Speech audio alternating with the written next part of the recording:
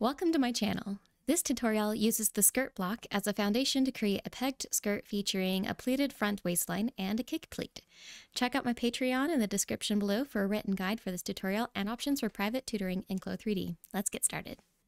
To make the peg skirt, we're going to start with a basic skirt block. You can either get to this point by following the skirt block tutorial linked in the description, or I have this file available to my Patreons with the link also in the description. Before we do anything, we need to collect a few measurements just from this skirt block. The first measurement we need to get is this one right here, which is just the distance below D. That is the hip to knee length. So for me, that is 15.5 inches.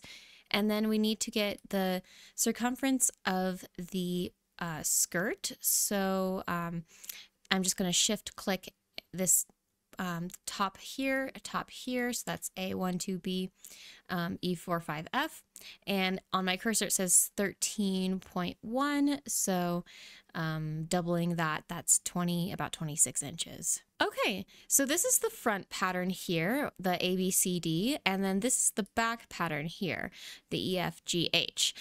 And what we want to do is create the pegged shape by creating these pleats in the waistline of the front, but this dart is kind of in the way. We could incorporate it into the pleats, but I'm just going to show you how to rotate the dart into the skirt down here to kind of get it out of the way, and so we can have kind of even measurements for our pleats. So to do that, we're going to right click line CD, so that's an internal line, and then we're going to choose cut. We're going to go ahead and click this lower skirt pattern with the A tool selected and go ahead and hit delete to delete that. And then what we're going to do is go to the edit pattern tool, or the Z hotkey, and that is right over here in the 2D toolbar. And I'm going to hold shift and click line 1, 3 and 2, line 2, 3 right here, so that they are both selected. It's not letting select them because they're so close together. It's trying to unselect them. All right, and then I'm going to right click and then choose rotate dart. And then I'm just going to click anywhere on this line CD. It doesn't really matter where, so maybe around here. And then from here, we're just going to click on point 3. We're just telling it how long we want this dart to be. And then now when I drag my mouse, it's going to close that dart, and I'm just going to go ahead and get it the most closed possible, and then click to select.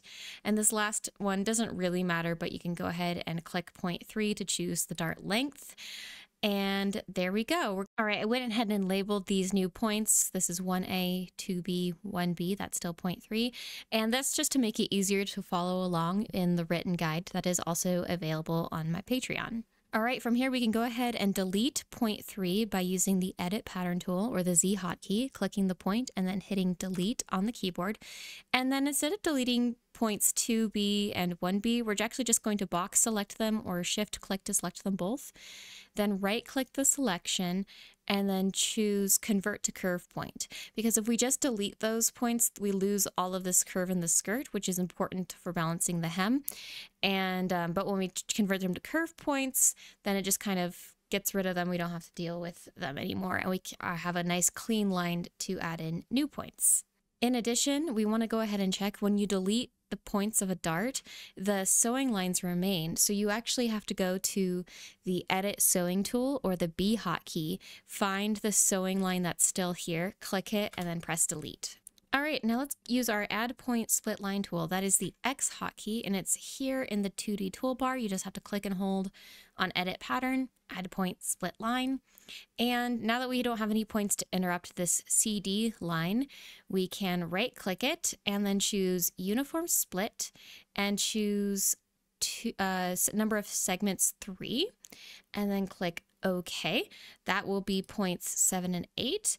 And then we're going to, with the same tool, this line between A and 1A, we're going to right click that line, uniform split, number of segments just 2, and then click OK, and that will be 0.9. These points are just to give us guide points so that we can create our pleats nice and evenly. And to do that, we're going to use the fullness point tool. That's right over here in the 2D toolbar, fullness point. If you click and hold, you also have a fullness line option, but we are using fullness point. So go ahead and select that. And then we're going to click 0.7 and then click 0.9. And then when you've done that, you've given an option to kind of like move this around, but we want to be exact about how far we want to split that open. So we're going to right click, and no matter what your size you're doing, you can choose distance 2 inches. If you want to experiment with this later for different types of skirts, then you can go ahead and do that. But for now, just choose 2 inches and then click OK. And then the same thing, clicking 0.8 and then clicking 0.1a, go ahead and spread that open and then right click to make the dialog box appear, type in 2 and then click OK. Those points that just appeared, we're going to call 9A, 9B, and then 1A and 1Z. All right, let's go ahead and add the length back into this skirt. So we're going to go to the Edit Pattern tool, or the Z hotkey, and then we're going to shift click this line right here, this line right here, and this line right here, all these 3 lines on the bottom. Right click that selection and then choose Offset Pattern Outline. And then when this dialog box appears for distance, we want to type in that hip to knee distance that we collected from the original skirt. So that was 15.5 inches. Number of offsets should be 1. And then for side segment type, we want to make sure it says perpendicular. That'll create a different shaped skirt than extend will, and I think the perpendicular one is nice. We'll keep default corner the same. You don't need to create an internal line, and then go ahead and click OK. Those new points that are now the hem of the skirt, we're going to call I and J. And now we are basically done with the front of the skirt, and we can move on to the back. We're going to start basically the same way. We're going to go to the Transform Pattern tool, or the A hotkey, and that's right up here in the 2D toolbar. We're going to right click this internal line for GH and then choose Cut. And then we're just going to click this lower skirt pattern and then hit the delete button on the keyboard to delete. Now we're going to go to the Add Point Split Line tool, or the X hotkey, and then right click on this GH line and go ahead and choose Uniform Split and number of segments 2, and then click OK. Now we're going to leave this dart in place because we're just going to kind of make it bigger and then redistribute the fullness later. But to figure out how much we want to slash and spread this back pattern, we actually need to lay it over the top of the front pattern. So going to the Transform Pattern tool, or the A hotkey, just click and drag this back pattern, align it over the front pattern perfectly so that you are lining up these center top points. So that's point F and point A. And then once that's lined up, you can go ahead and go to the Fullness Point tool, click point 10, then click 0.6.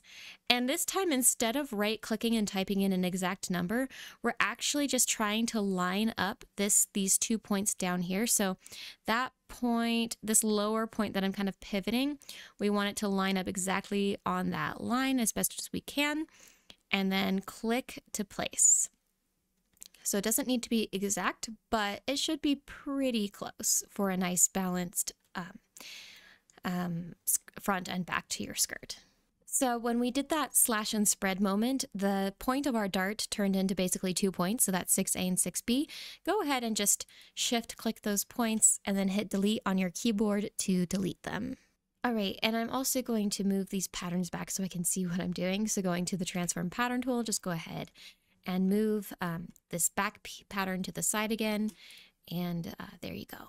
Okay, now the points 4 and 5, those used to be basically the points where the dart legs are, and now they're spread far enough apart that we can just make them the actual center of our new darts.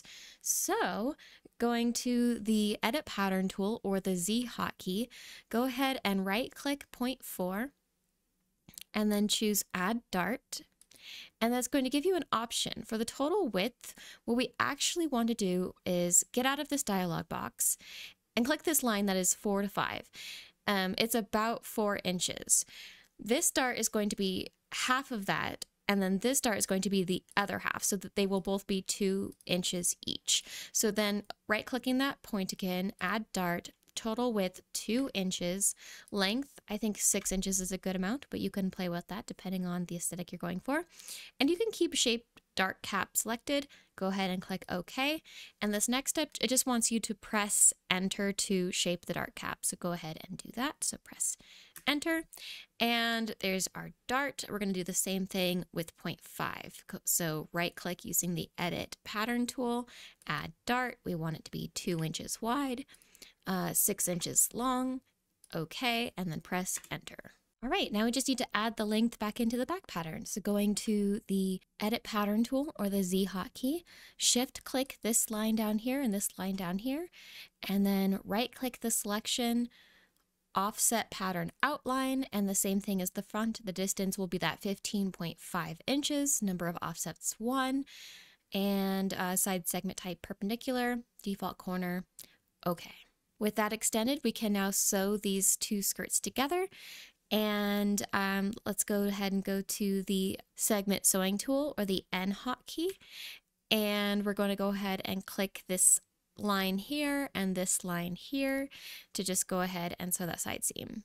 Something I forgot to have you do a little bit earlier was delete the seam lines from the old dart. So going to the edit sewing tool or the B hotkey that's up here in the 2D toolbar, just click this sewing line that's at the top, 4B to 4A, and hit delete because we don't need it anymore. All right, at this point, we just need to create the waistband and then a few other little details to make a skirt that will simulate nicely. So for the waistband, we're going to go to the rectangle tool. That's the S hotkey right here in the 2D toolbar. Click anywhere in the 2D window. And for width, we're going to use that 1/2 waist circumference amount. So that's 13 inches. Remember, we got that from the very beginning. And then the height is just going to be 1 inch. And then go ahead and click OK. We're going to call those points that we just created M, N, O, and P. So let's go ahead and right click MO with the edit pattern tool or the Z hotkey, and then choose unfold symmetric editing with sewing. And now we need to sew the waistband to the skirt. Thankfully, we only need to do half, but it's going to be kind of annoying to do, and I'll show you why. So we're going to use the MN free sewing tool, and that's right here in the 2D toolbar. You have to click and hold free sewing to get the M to N free sewing option. And we're going to start by clicking point O and then clicking point P. And then we need to press enter to say that's everything on that sewing line. And then starting at the center front, we're going to click point A, then 9A, skipping over that segment, 9B, 1A, skipping over the next segment, 1C, then B. And then moving on to the back, we're going to click on E, then 4A, skipping over the dart, 4B, 5A, skipping over the dart, and then 5B, F. And once you've made it to F, you can go ahead and press enter to complete that sewing. We also want to sew the center backs of the waist, so we can do that with the segment sewing tool or the N hotkey, and that is here in the 2D toolbar. Just go ahead and click the NP line and the same one on the other side, and that will sew that center back seam on the waistband. Now we're going to go to the select move tool. So that's the Q hotkey. And with that tool selected, it's also up here in the 3D toolbar. With that tool selected, we're going to go Shift F on the keyboard to make these arrangement points appear. We're going to click on the waistband, click on the most logical point on the body on the waistband to place it. And that looks like good. That will simulate well. And with that there, we can go ahead and simulate and see what we've made. All right, so it's going to sit a little bit lower on the body because the waistband is actually, I think, a little bit big on her. But besides that, it's looking pretty good. But you'll notice that these pleats don't really know what they want to do yet. So we actually need to tell CLO what we want to, to do with those pleats. And to do that, we're going to convert two of these base lines into internal lines so that we can add fold strength and fold degrees to them. You'll notice that if I go to the edit pattern tool and I try to click on these purple lines, they are not able to be selected. So to make them selectable, go to the 2D display options right up here and hover over this last icon, and the one that's blue, it says lock baseline. Just click that and it'll actually unlock these baselines, and I'm able to now select them. So the two I want to select are this 7-9B line, and then a shift click the 8-1C line. Right click those, convert to internal line, and you'll see that now they've turned red. While they're still selected, go ahead and open up your property editor, and under fold strength, go ahead and just shift that to 100 for now. You can adjust that later if you want. And then fold angle, we want to take all the way down to 0. Now we can simulate, but it still doesn't really have a lot of conviction. Something that helps these folds simulate better is by strengthening the pattern. So if I go back to that select move tool or the Q hotkey, I can right click the front and choose strengthen. That's also Control H. And then now it's doing a little bit more what I want to do. Of course, it doesn't really have very high definition because I am working with a 20 particle distance, but you can get the idea.